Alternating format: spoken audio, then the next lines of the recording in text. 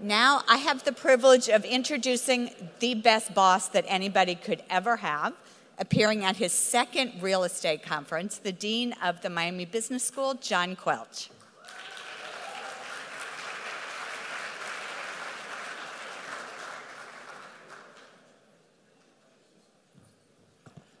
Good afternoon, ladies and gentlemen. Good afternoon. It's been a wonderful day so far, thanks to Professor Hewson and the many others who've made this program possible. It's a remarkable occasion every year on our calendar, the Real Estate Impact Conference. I really appreciate everybody in the room attending, coming from near and far for this very important event. Thanks to all of the sponsors and indeed to all of the faculty members at the three schools who combine to make this wonderful occasion a reality each year. It's my honor and privilege to introduce, on behalf of my colleagues from the Schools of Architecture and Law, the president of the University of Miami, Dr. Julio Frank. Many of you know Julio by now. He is first and foremost a physician, and a physician who chose to make society his patient as a practitioner of public health. If you think about it for a moment, the strides that have been made in global public health over the last century have brought life and comfort to more billions of people than perhaps any other field of human endeavor. And so we're especially proud to have him, a public health leader, as our president. As you may know, he was formerly the Minister of Health in Mexico, then became the Dean of the T.H. Chan School of Public Health at Harvard University, and is now our president. Just one last word of introduction, if I may, because the bio is brilliant, but it's also a little bit tedious. When I talk to parents of our students at the University of Miami, I ask them, well, why did your son, why did your daughter come here? And of course, they have some occasional comments regarding the quality of the curriculum, or they've heard of a particular department and so on. But the most frequent comment that I hear is, well, we learned a little bit about the president of the University of Miami, and we want to feel comfortable, and we do feel comfortable, trusting our sons and daughters to someone with that level of humanity, with those values. And that is, I think, what sets our president apart. We can go through the motions of curriculum design, we can go through the motions of administrative improvement, but in the final analysis, we all want to be led by someone who has values that we believe in. And our parents and our students are truly blessed, along with the faculty and staff, to have Julio Frank as our leader. Please welcome Julio Frank.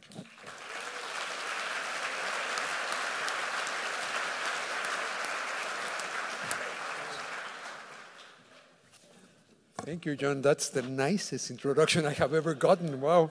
The truth of the matter is that it is an incredible privilege to be president of a university with such amazing critical mass of talent among our brilliant students, our incredibly outstanding faculty, and our devoted staff. And it's a job where you get to interact with smart, devoted people every single day.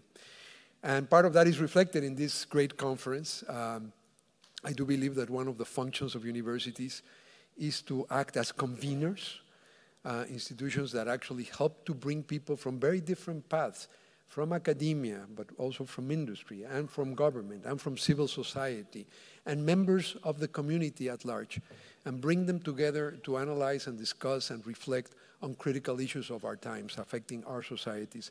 And conferences like this allow us to do exactly that. The other value we are emphasizing at the University of Miami is the value of interdisciplinary collaboration, because problems do not organize themselves in the same silos in which we organize our schools and our departments. And this conference is, again, a great example of that.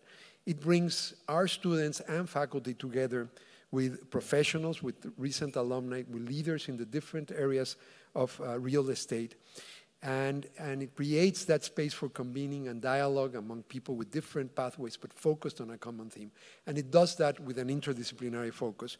Because as you just heard, this conference is co-hosted by the Miami Business School, the School of Architecture, and our law school. So it brings thought leaders from very different fields to share best practices. Today, I have the enormous pleasure and privilege of introducing an amazing thought leader, New York Times best-selling author and journalist, Malcolm Gladwell. We're really, really very grateful to Malcolm Gladwell for his willingness to share his insights with our students, who I'm sure will be greatly inspired, and everyone who's attending this conference. Malcolm Gladwell has been a staff writer for The New Yorker since 1996. He is also the host of the podcast Revisionist History and co-founder of the podcast company Pushkin Industries. Now, as I know everyone in this room knows, he has written a number of books, 5 books over the past 20 years, to truly international acclaim. And I was telling him that, you know, the thing I love are, first of all, the titles. You read the title of the book and you say, this has got to be a super interesting book. And then the subtitles. The subtitles make it even more enticing. And then, of course, you're drawn into the book by the title and the subtitle, and then you find that it is indeed a brilliant piece of insightful analysis. You know most of these names or titles of books: The Tipping Point, subtitle, How Little Things Can Make a Big Difference; Blink, The Power of Thinking Without Thinking; Outliers, The Story of Success; and then this one, What the Dog Saw and Other Adventures, which is a collection of his journalism. And then in 2013, David and Goliath, Underdogs, Misfits, and the Art of Battling Giants. I mean, the titles themselves are a literary masterpiece. He tells us that he's writing now or finishing a new book, so I can't wait to read that one as well. All of these 5 books were on the New York bestsellers list. He's been lauded by business leaders and criticals alike, and his books have been lauded by both business leaders and criticals alike.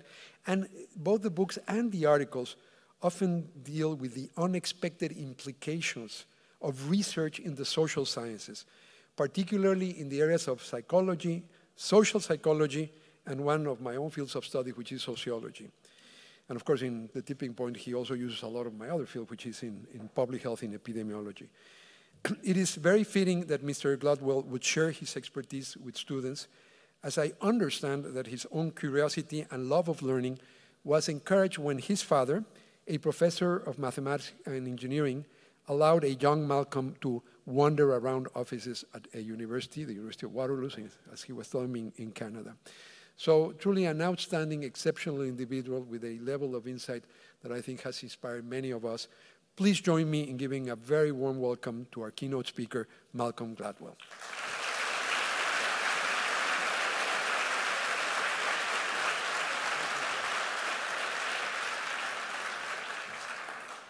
Thank you very much for that wonderful introduction. It's a real pleasure to be asked to speak at this conference. I'd like to thank Vanessa Grout for inviting me and to come to Miami from New York in February. Not nearly as hard as it sounds. I apologize. I'm not. I'm massively underdressed. I assumed, with the kind of typical New Yorker snobbery, that in Miami everyone would be in flip-flops and poolside, and I thought I would try and blend in by dressing as I did, but I appear to have made a terrible mistake. I'm also reminded whenever I come to Miami of, I once went to Dubai just before the financial crisis, when Dubai was at its kind of height of craziness, and the cab driver took me from the airport to my hotel, and he couldn't find the hotel, and we circled around and around and around and around. And we found it, and he turned to me very apologetically, and he said, I swear it wasn't there a month ago. That's what I think of whenever I come to Miami. You're very well done on your part. I know that this is a conference sponsored by the business school and the architecture school, but I'm not going to talk directly about either business or architecture, because I have a rule that says that I never talk about something that my audience knows more about than I do. I actually learned this the hard way. I once gave there's a school, this is a digression, there'll be a number of these. There's a grad school in Manhattan called Rockefeller, which is probably one of the most elite science graduate schools in the world. There's just an unbelievable number of their faculty are Nobel Prize winners. And they started this speaking series where they would bring in people, outsiders, to come and address their faculty and students, basically lambs for the slaughter. And I was one of the lambs. And I gave this talk, and I foolishly, in the middle of the talk, started going on and on about some missile from the 60s. And at the end of the conference, some little guy raises his hand, and he still has the German accent, and he says, with respect to your mentioning of the missile something something from 1960s, you are 100% incorrect. How do I know this? Because I designed the missile.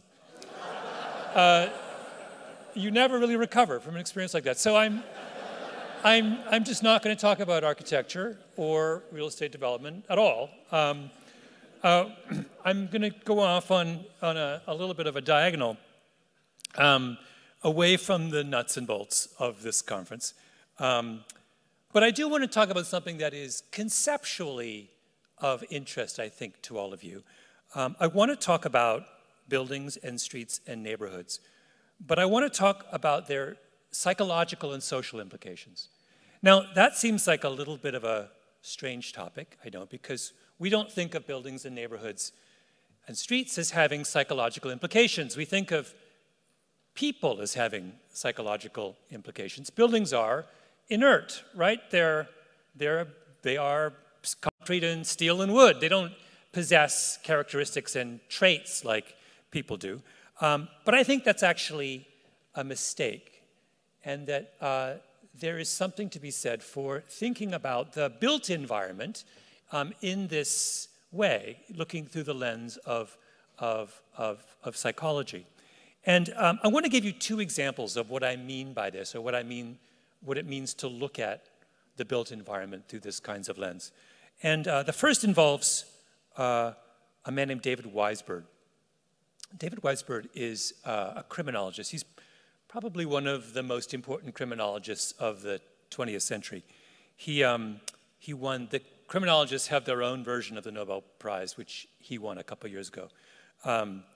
And he, by the way, it's sort of lovely that they have their own version of the Nobel Prize. If you were smart and you were doing your own version of the Nobel Prize, you would also call it the Nobel Prize. I mean, why not? Like, why not just, anyway, side.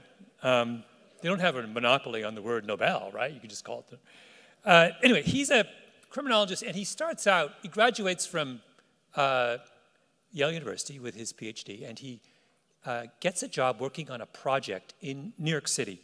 And it's a pilot project in the 72nd precinct in Brooklyn. Now, I don't know how many of you know your Brooklyn, but the 72nd precinct is south of Greenwood Cemetery, parts of Sunset Park, and east of the docks. So in the 1970s, when he was invited to do this pilot project there, that would have been one of the worst neighborhoods in New York. It's still not a great neighborhood, but it's been gentrifying pretty dramatically. But in the mid-1970s, it would be about as bad an urban neighborhood as existed in the United States. You know, in the backyards of apartment buildings, there would be 5 feet of trash. If you walk through a hallway of an apartment building, there would be, you know, Weisberg remembers refrigerators in the hallway and rats running free. I mean, just about as horrendous a place as you could possibly imagine. And NYPD was doing was they decided they wanted to see whether if they had street patrols of 2 officers, street patrols, that would change the level of crime in the neighborhood and also affect the attitude of the people in the neighborhood towards the police. And Weisberg's job was to accompany the beat officers as they walked around the 72nd and to make notes, to sort of observe whether these cops were making any kind of difference. So he does this 5 days a week, 8 hours a day, for an entire year with 9 separate beat officers in the 72nd. So he gets an exposure to this neighborhood of the sort that most of us never get to an urban neighborhood. And he's all dressed up in his suit and tie, and he's got his notepad, and everyone thinks he's a detective, and he has to always tell them, no, I'm actually a grad student. Big difference between those 2 states. And now what he had been taught in grad school about crime were 2 things, and they're the same things, the kind of conventional wisdom that all of us think most of us think when we think about crime. The first thing that he had been taught was that crime is linked to major social problems, right? It's a function of poverty, of drugs, of unemployment, of discrimination. And wherever you have those kinds of broad social problems, you would have crime. And every city in the world, major city in the world, had an area which they referred to as their high crime area, which was an area where those 5 social problems existed in some large degree, right? So New York had places like the 72nd Precinct in the South Bronx, Los Angeles had South Central, Miami had Overton, London had Brixton, Paris had the outer boroughs. I mean, I could go on, the outer suburbs, I could go on.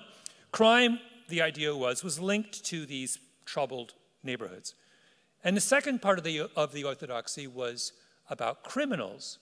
Criminals were presumed to be, and this is Weisberg's phrase, he said he was taught that criminals were like Dracula. They were people who had an overwhelming, strong motivation to commit crimes. These were people who had powerful impulses. They were being driven by addiction, by mental illness, by greed, by despair, by anger, and that meant that they would go to extraordinary lengths to commit the crimes, to do the things that they desired to do. So if crime belongs to communities and criminals are like Dracula, driven by these powerful motivations of greed and despair and addiction and mental illness, then crime should be everywhere in the 72nd Precinct, right? The 72nd Precinct is about as bombed out an area of New York as you can imagine in the mid-70s. So you would expect that as Weisberg walked the streets of the 72nd day in, day out for that entire year, he and his patrol officer partner should be encountering crime everywhere, right? Wrong. They don't encounter crime everywhere. He's walking these streets every day for an entire year, and what he discovers is that the only places they see crime are a very, very small number of streets. They are spending all of their time reacting to problems, not throughout the neighborhood. In fact, they never go to 90% of the neighborhood. They're spending all of their time on just a few short street segments over and over and over again. And by the end of the year, he turns to his police officer partners and he says, why do we even bother worrying about the rest of the neighborhood? Forget it. This crime's all in this 1 or 2 or 3 or 4 spots over and over again. Now, it's important to understand what a weird notion this is, right? Criminals have legs, they have cars, they have bicycles, they have subway tokens, they have all, they're driven by strong impulses. Why on earth would they be confining their activities to just a few choice blocks over and over again, right? Why wouldn't they, if they were in search of a car to break into or a person to mug and they couldn't find a car or a person on one block, why wouldn't they just move 2 blocks over? What he was observing made absolutely no sense. But after an entire year of making these observations, Weisberg began to think that something about the orthodoxy that he had been taught about crime was wrong. So then he gets a job at Rutgers. And Rutgers in this period still had one of the most innovative criminology departments in the country. And he decides that what he wants to do is to test out this theory, empirically. Is what he saw in the 72nd precinct just a weird function of Brooklyn, or is it true everywhere? So he decides he wants to do an experiment, and it's sort of hard to do because if you think about it, back in those years, when crime was reported, it was recorded by precinct. You would say we had a murder in the 72nd precinct or the 68th precinct or a murder in this part of Miami or that part of Miami. It didn't come with a street address, right? It never occurred to us that that was a relevant fact. But he really wants to see how crime occurs on the highest level of specificity possible. He wants to know what block it occurred on. So he had to find a police office, a police department that would give him access to that kind of data. And finally, he finds a very forward-looking police chief in Minneapolis who agrees to let him see the street-coded crime data for Minneapolis. And what Weisberg does is, remember, this is the 80s, before we had computerized Google Maps. He puts on the wall of his office a giant map of Minneapolis, blown up about as much as you can blow up a street map of the city. And for 2 years, every time there is a crime of any significance in Minneapolis, he puts a pin in the map, right? And at the end of the 2-year period, he takes a step back and takes a look at the map. And what does he see? He sees that Minneapolis, which has all kinds of bad neighborhoods, that crime does not occur in the bad neighborhoods of Minneapolis.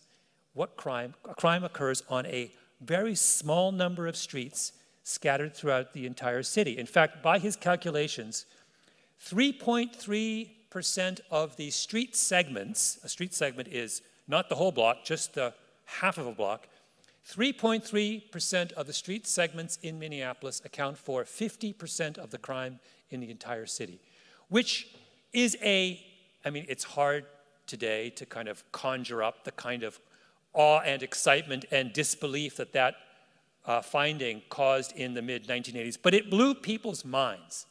There wasn't a single person in the field of criminology who expected to find that result. It made no sense. Right?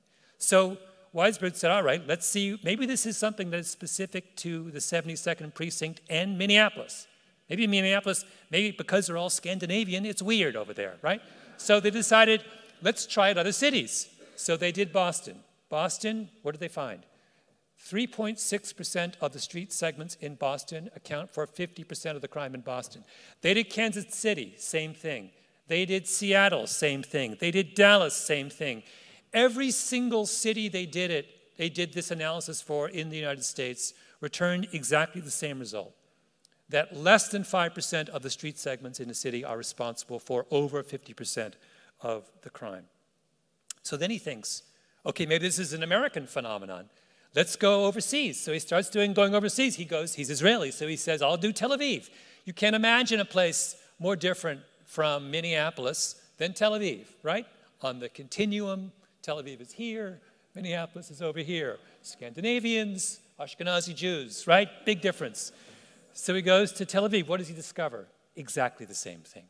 3.5% or 3.4% of city street segments are responsible for 50% of the crime. There has never been a major urban center that has been studied along these lines that has not returned the exact same result.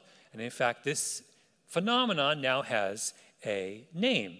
It's called the law of criminal concentration. And it is a law. It is an absolute principle that in any urban area, a tiny fraction of the street segments account for the overwhelming majority of the crime. Now, what does this mean, the law of criminal concentration? Well, we know a couple of interesting things about it. The first is that the handful of streets that account for the overwhelming majority of crime are pretty stable. So it wouldn't be all that interesting if we said that 3% of the streets in Miami, of the blocks in Miami account for 50% of the crime in any given year, but those 3% change every year. They're constantly mutating. That's not an interesting finding. What we find is the opposite, that the same streets show up year after year after year. So I'm going to show you a map. Can we pull up the first slide? What I'm about to show you is this is a map that Weisberg made of Seattle.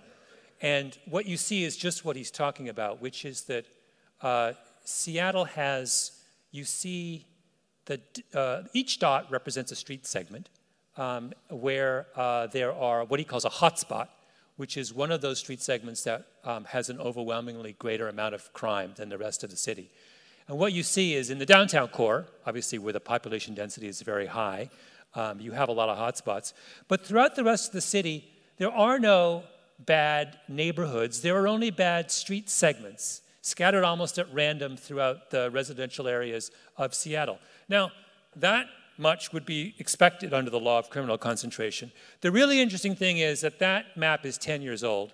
And if I showed you the map from 2018 for Seattle, it would look almost identical to that. These places don't move, right? They are extraordinarily stable from year to year. Now, second thing, what happens if you crack down on a hotspot? What happens if you say, okay, well, if all of my crime is on 3% of my city streets, shouldn't I just deploy all my police resources to those 3%, right? So what happens when you do that? Now, the assumption of people in law enforcement is if you do that, then all you'll do is move the hotspot, right? You crack down on one block where you think there's a lot of crime, the criminals are just going to walk to the next block in response, right? So Weisberg says, is this true?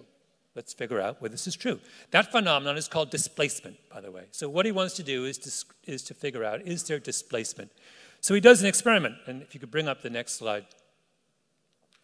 This is an experiment done in Jersey City, and the pink area in the middle, the triangular area in the middle, is an area of Jersey City where for many years there had been a prostitution hotspot. So basically most of the sex work in, open-air sex work in Jersey City occurred in that 6-block by 6-block triangle. So what Weisberg does is he convinces the Jersey City Police Department to put 10 officers on permanent patrol in that 6 by 6 block area. Now, if you know anything about, as I'm sure you do, about policing, you'll know that putting 10 extra officers in a 6-block by 6-block area is huge. That's like you can't walk down the street without seeing a police officer. That is an insane level of law enforcement presence. Basically, he says, flood that area with as many cops as you can find. And then he adds all kinds of other, he gives them extra resources, and he fast-tracks prosecution.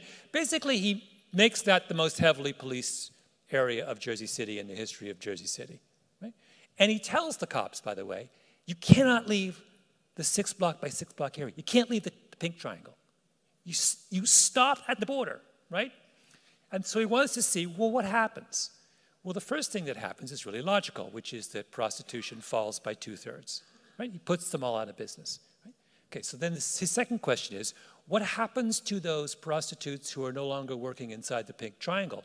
Do they respond to this crackdown simply by moving into either the dark blue area or even the pale blue area right outside? I mean, all they have to do is walk 2 blocks and there's no more cops, right? It's normal Jersey City rules, which is anything goes.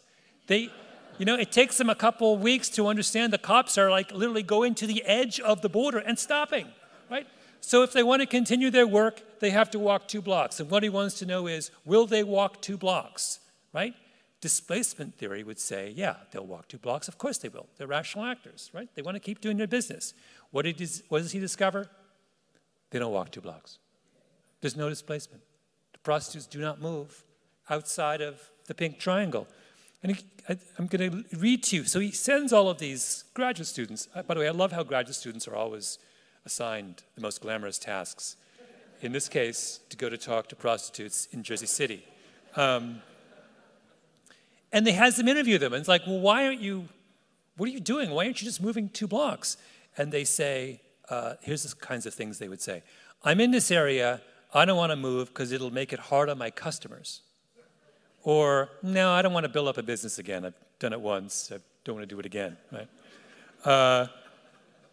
Now, our notion of what a sex worker is someone who has a powerful motivation to engage in that kind of work, whether it's they're in an abusive relationship with a pimp, they're driven by drug addiction or by poverty or something, we think of people who have a desire and a motivation to engage in this kind of trade, and so for whom moving 2 blocks would not be a big deal. But what he finds very quickly is that they're not somehow special in their motivation. In fact, they sound a lot like we do, right? They don't want to move. Why? Because moving's stressful, which is what everyone in this room would say if they were asked to move their business, right? I'm going to quote to you again. They talked about how hard it would be for business. They'd have to reestablish themselves. They talked about danger, people they don't know.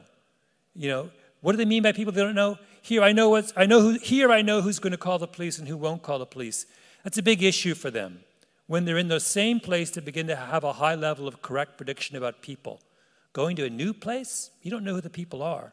Right? No, again, they are talking just like businessmen, people with retail operations, people with the kind of businesses all of you people run. That's the way you talk, right? Well, why don't you just move to Dallas tomorrow and start trying to open a real estate firm? Well, because all my contacts are here, all of my knowledge is here, all of my local knowledge, my friends are here, on and on, right? They're speaking the language of normal people, and they're saying, I have the same aversion to moving as anywhere else. All right, so if crime, we know point number 1 of the law of criminal concentration is that crime is located in a few specific areas, and that those areas are pretty stable. And point number 2 is that if you crack down on a hotspot, you don't get displacement. People won't just pack up and move somewhere else. You'll actually curb the underlying activity you are trying to defeat. So, third thing, are hotspots obvious? In other words, if you drive around a city, can you see intuitively where all of the criminal activity is taking place? Well, I actually tried this. I went to one of Weisberg's co-workers is in Baltimore. Baltimore, as you know, is one of the most dangerous urban areas in the United States. And it has also been, analysis has been done of Baltimore, and it follows the same rules as everywhere else. 3 to 4% of the city's streets produce 50% or more of the crime. So I drove around Baltimore for a day with a criminologist, and she would drive me to a random block. She would stop the car, and she would say, is this a hotspot or not? Right? And we kept track of my guesses. How good was I at picking out the 4% of streets where all the crime is? And the answer is, I was terrible. Right? Now, some times you go to occasionally when you drive around Baltimore, you'll see a pristine street where there are children playing, and the lawns are all mowed, and the houses are all freshly painted, and the old folks are in rocking chairs on their front porches, and you pretty much know, okay, that's not a crime hotspot, right? Those are the easy ones. But the rest is really, really difficult. You can see bombed out places, and you would swear that boarded up windows, and you would swear that this is a place where there's a terrible amount of crime, and there isn't. And at the same time, you will see neighborhoods that look totally normal, and then the criminologist would tell me, actually, there were 150 police calls on that block in the last 12 months. 150, right? That's insane. That's one police call every 3 days. There are individual blocks in Baltimore where there are 300 police calls in a given year. Right? But that fact does not advertise itself in the way the place looks. There's some kind of complex dynamic going on underneath the surface that is not immediately obvious, at least to the untrained eye. Right? So what do we make of this? Well, the word that criminologists like Weisberg use to describe this phenomenon is coupling. And what they mean by that is that individuals do not exhibit behaviors independently of the places in which they're operating. But in fact, behavior is coupled to place. That when you talk about a crime, in other words, you can't speak about that crime unless you tell me not just what the crime is, but where the crime occurred. Those are the 2 crucial facts in understanding the nature of that deviant act. Now, I think this is, not just me, people in the world of criminology think this is an extraordinary observation. In fact, I think they're correct. They think of this as one of the central insights in modern criminology. It turns almost everything we think about crime upside down. Right? It turns criminologists who had previously thought of themselves as purely psychologists, it turns them into geographers. It turns them into people who have to all of a sudden think about something they'd never thought about before, which is place, right? And the nature of place and the kind of behaviors that are created by place. Let me give you another example of coupling, because once you understand the principle of coupling, you see it everywhere. This one has to do with suicide and the Golden Gate Bridge. So as many of you know, the Golden Gate Bridge, the most famous bridge in America, was opened in 1937.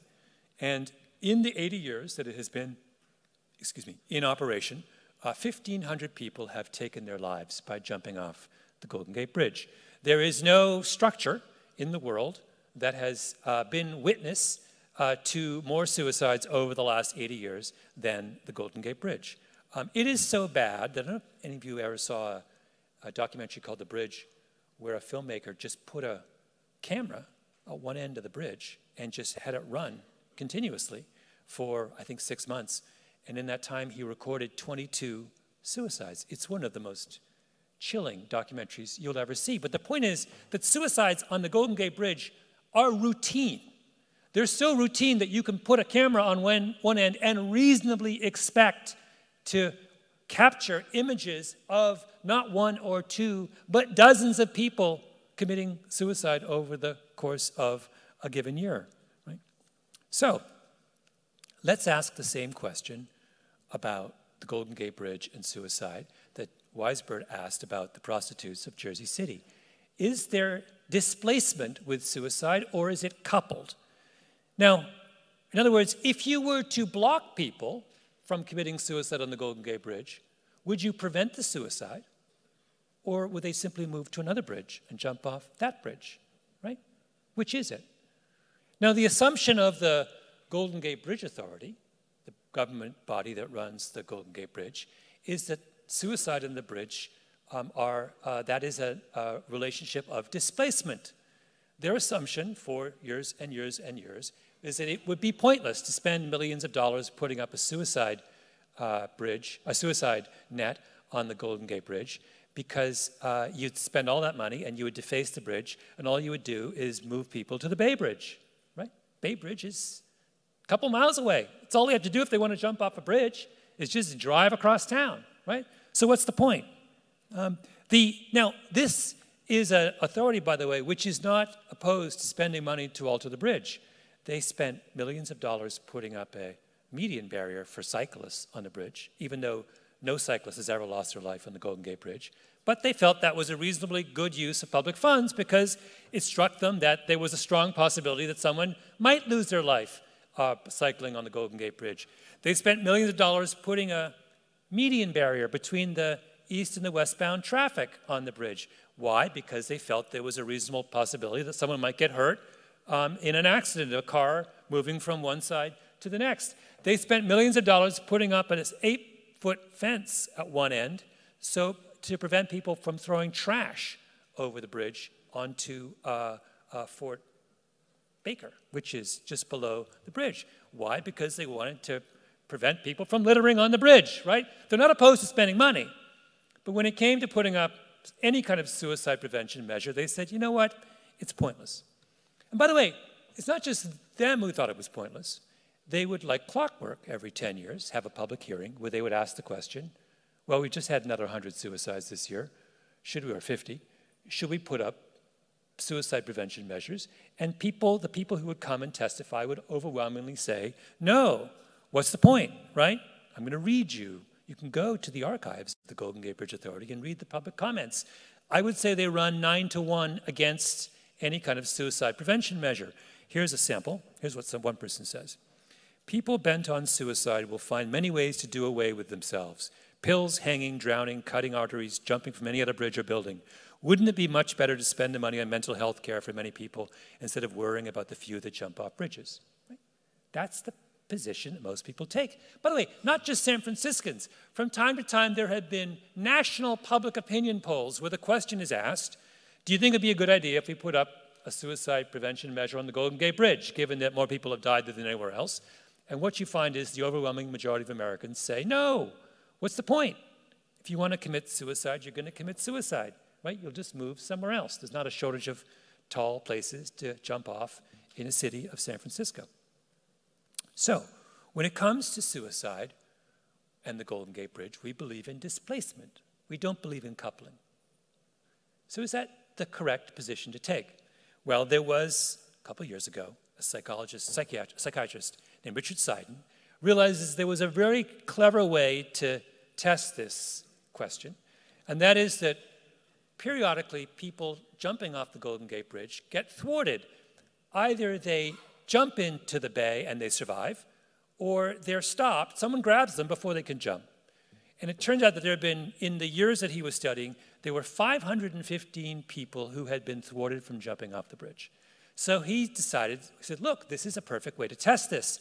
If there is displacement, then those 515 should logically have gone on to commit suicide some other way, right?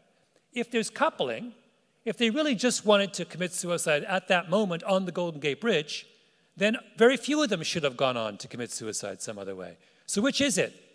Well, the answer is that of those 515 who were thwarted from committing suicide on the Golden Gate Bridge, 25 went on to commit suicide some other way. The overwhelming majority of people, once they were prevented from committing suicide in that moment on that bridge, never tried to take their own life again. There is not displacement of suicide on the Golden Gate Bridge.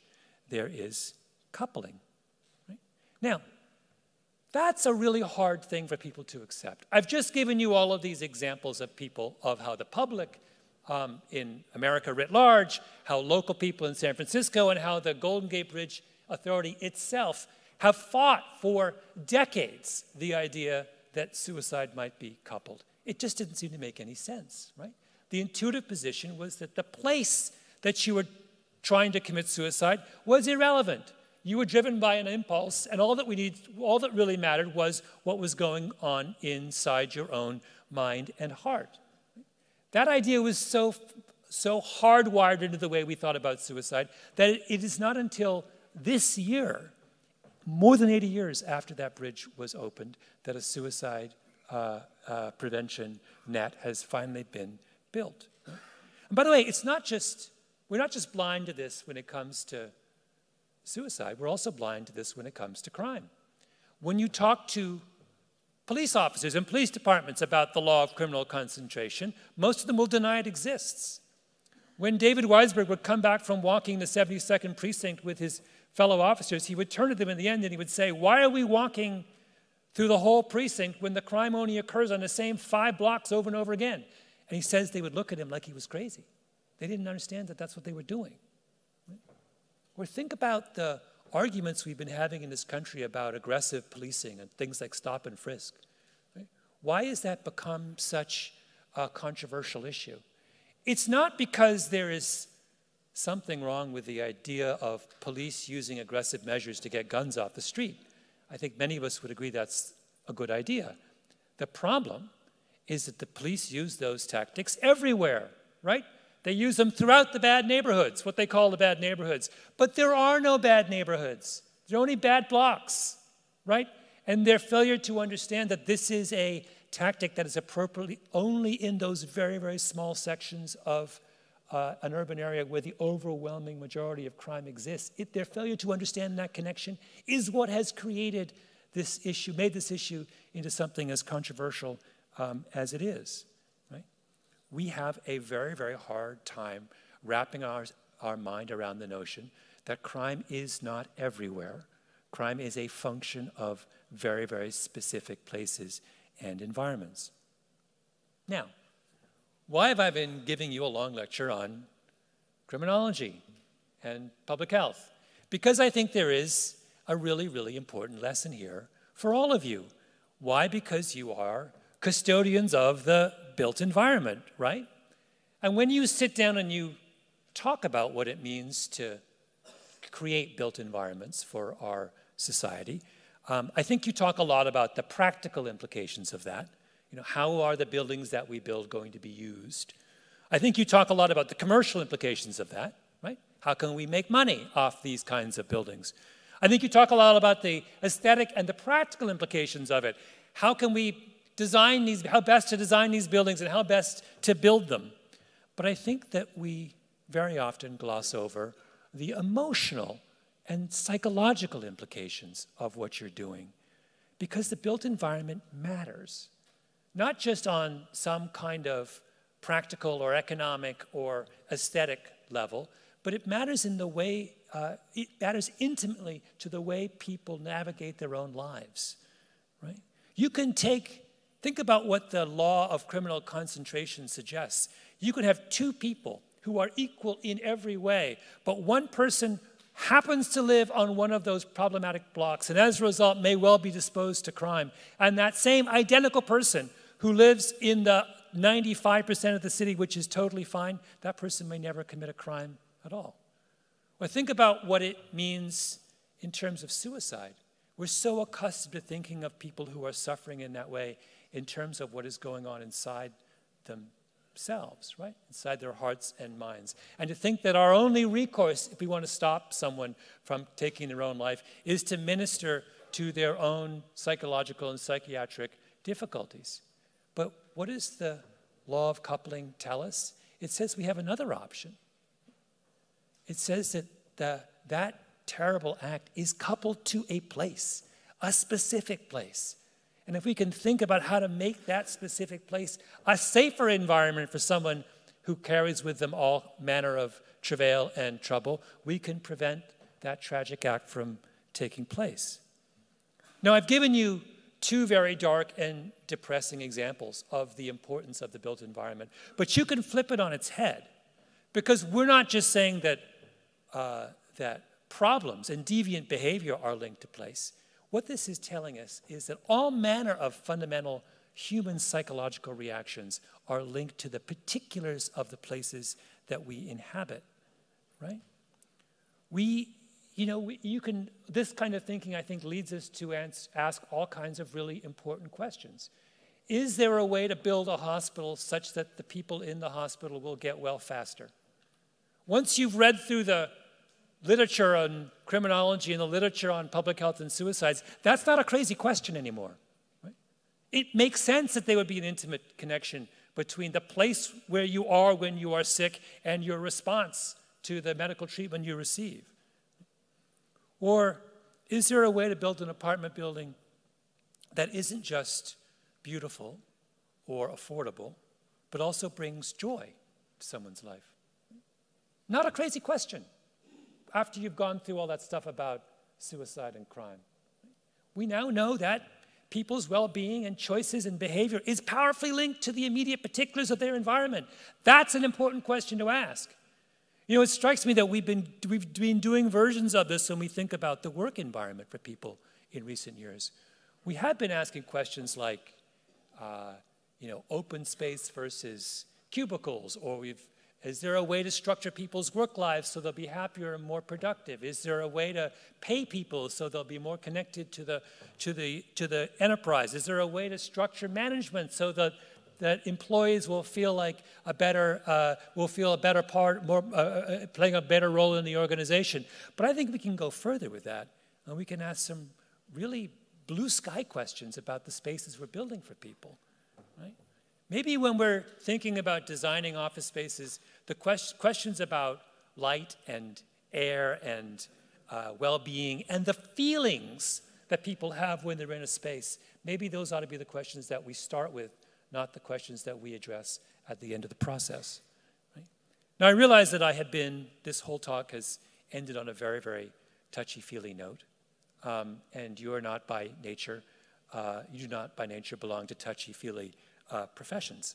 But I would urge you not to get lost in the nuts and bolts of your professional work, and not to lose sight of the fact that human beings don't float around. We're not rootless. We aren't people without ties to our immediate environment. We live in places, we respond to places, we're shaped by places, and the people who build places have a responsibility to think about those issues. Thank you.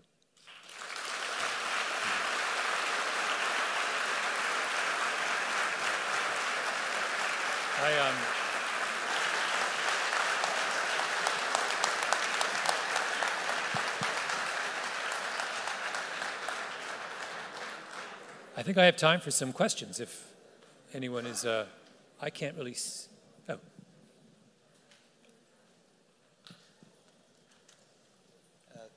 Thank you for the lovely speech. I once heard you say that today if you want to be a doctor, you have to be in the relationship business. My dad's an oncologist, and I could not agree more with that. How would you define the modern day developer? Oh, that's an interesting question. So the question is, how would I define the modern day developer in terms of what a modern day developer needs to be in terms of what I've been talking about? And well, you know, I think it's a lot of what I was saying was that people in your world ought to take their roles more seriously. I think what you do matters more even than you realize. That's really what this is about. That, like, you know, I could have given you 10 examples of coupling between behavior and built environments. I only chose 2, but once you start going down that list, I mean, let's just start with the Golden Gate Bridge. That the engineer who designed that bridge and the people who approved those designs and allocated funds for the building of that bridge did not take full responsibility, did not understand the full implications of what they were doing. They didn't take their job seriously enough. They thought they were building a mechanism for getting from the Marin Highlands to the island of San Francisco, right? They didn't understand, no, they were doing much more than that. They were creating a permanent part of the landscape of the region that would have a powerful effect on the troubled in that area, right? So what I'm saying is they thought they were doing this little narrow thing, and they were in fact doing something that was much more crucial and important. And I don't think if that had been properly explained to them back in 1937, they would have been adverse to that understanding of what they were doing as really important. I think that they were just under a misapprehension that they were simply builders and designers and architects. And they didn't understand that there's no such thing as simply a builder or designer and an architect. You're contributing to the fabric of the society in which we live.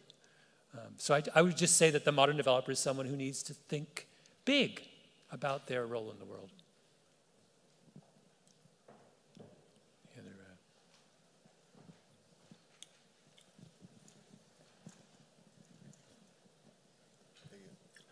Hello. Hi, sorry. You mentioned that when you went around with the criminologist in neighborhoods with high crime, you couldn't really identify where the crime was happening. So what was the cause for some blocks having more criminal concentration, and what can we learn from it, especially in doing the right developments in areas which are not wealthy, to make sure, you know, the standard of living is right? Really interesting question. We have some of that work is going on now. Remember, all of these insights are in academic terms, very, very recent. It's only in the last, if you think about it, the Golden Gate Bridge is putting up their suicide prevention bridge, their suicide prevention net this year. The police departments are embracing the implications of the law of criminal concentration, have been doing that in the last 5 years. So this whole field is brand new. We have some ideas, some of them are obvious, like, that in, where there are not eyes on the street, where there is inadequate lighting, where there's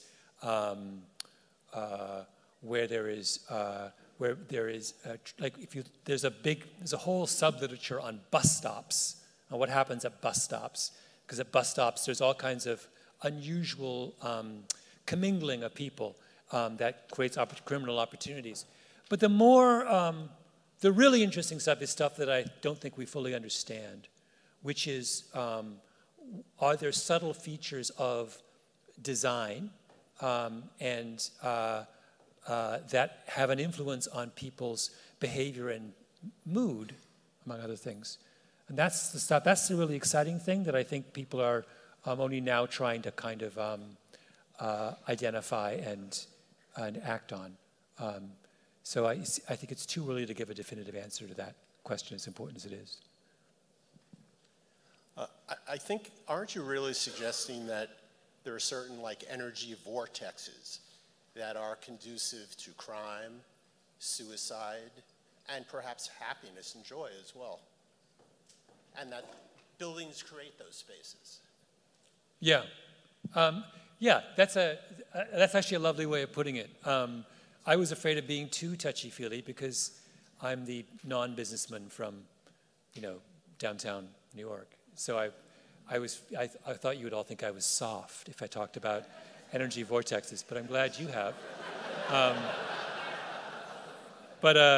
Yeah, I do. I mean, I think that's what I mean. I think there is something, one really, really interesting question is, how much does it matter if a space, a building and the space it's in, is beautiful and is visually arresting,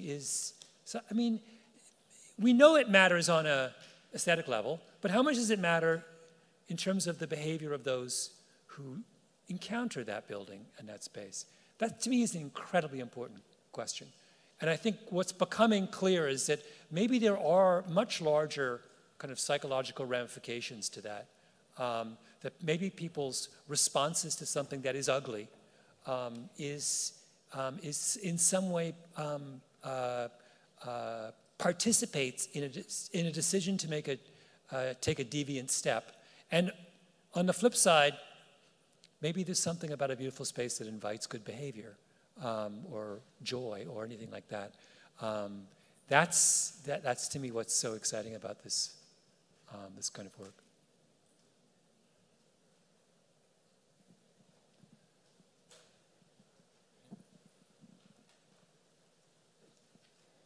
Hello. Thank you so much for being here. I've been looking forward to hearing you speak in Miami for a while. I wanted to follow up on this discussion. I remember hearing when I think Charles Montgomery was at the BMW Guggenheim lab that was traveling around from different cities. They ran an experiment where they had people stand on a block and look at the other side of the street. And there was either a street that had one giant building occupying the whole other side of the street, or like 5, 6, 10 little buildings. Mm-hmm. And they said, how engaged or how connected do you feel to this neighborhood based on what you're looking at? And the blocks with lots of little buildings, people felt more engaged with the neighborhood and connected with the community. And so I think it's that kind of data gathering and looking into the aspects of the built environment that can make people feel connected socially or connected with the community or engaged. So I just wanted to throw that out there. Yeah, I would be curious to know what your peers in the room in the real estate development business think of the observation that many small buildings on one block are preferable to one large one. Yeah, no, that's super interesting. You know what also I'm reminded of? There is another sub-literature on one-way streets that one of the things that distinguishes crime hotspots is they do tend disproportionately to be on one-way streets. One-way streets are not a good idea from a number of different, they increase traffic efficiency at substantial cost to other things. So there are all kinds of little quirky factors that I feel like we need to be paying more attention to that can contribute to these kinds of positive or negative feelings. Is coupling something that is only experienced at the human scale, or can you view it more at a macro level? For example, you saying that Baltimore has a higher crime rate than somewhere else. Yeah. I mean, I think you can play, I think it is reasonable to assume that you should be able to see coupling at many different levels. you know, I mean, you're raising a really interesting question, which is that, is it possible that built environments on a citywide scale might have this kind of malign effect on populations? And that's super interesting, and I think also probably supportable. I mean, a lot of this, you know, what's interesting about these discussions is that they take us back to urban planning perspectives and debates of a generation ago, where I feel like people were asking these questions, but they didn't give us good answers. In fact, they gave us bad answers. But I think maybe it's time to revisit some of those questions and try to come up with better answers. But the idea that that we know all we need to know about the consequences of how space is organized and built out is nonsense. This is virgin territory. And the crime concentration stuff, I cannot impress enough upon you how weird it is. Nobody in the entire world of criminology would have guessed that that's what crime looked like. And for generations, you know, police officers worked the streets of cities, and it never occurred to them this was going on. It just didn't make any sense. There was a big blind spot. So that kind of thing suggests to me that there's a lot of real weirdness out there waiting to be uncovered in your world. So we're going to need to wrap up now. Okay. I'm going to get the last question in now because we've asked everybody today, and we're going to pose the same question to you. You've got students from all different backgrounds here: MBAs, real estate developments, construction, architecture, urban design.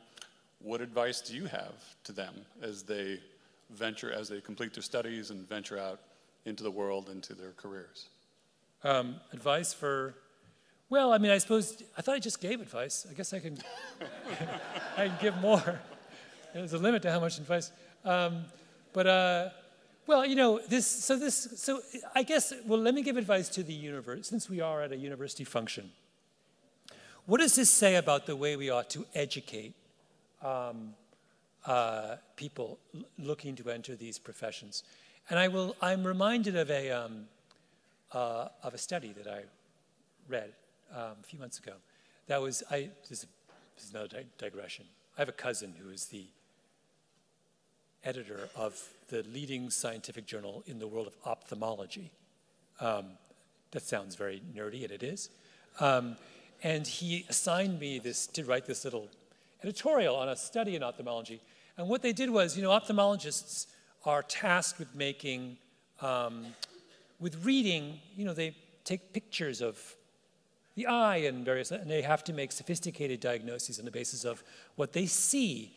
And what the study did is it took a group of medical students who were doing training, their specialty training in ophthalmology, and instead of giving them some portion of their instruction in the med school, it made them go down the street to the art museum, this is in Philadelphia, to the Philadelphia Museum of Art, and to take a course in art appreciation, to learn where they were taught how to look at art.